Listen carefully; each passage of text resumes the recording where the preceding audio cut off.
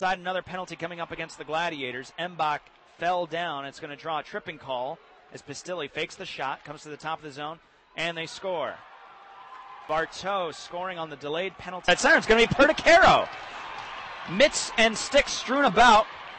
He has number 4. Perticaro, it looks like, yes. Perticaro has him in a lock, knocks him down, gets the right. Puck will come up to the far side circle, and Fort Wayne still keeps it in. Severin back up top, Daniels, slap shot, and they you guys justice and not complaining too much here as they score again. Fort Wayne out in front, 3:01 remaining in the second. It passed across far side, faking on the shot. It's Mbach finally taking it.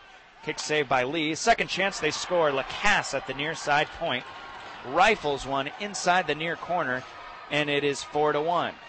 Pass across far side, faking on the shot. It's Mbach finally taking it.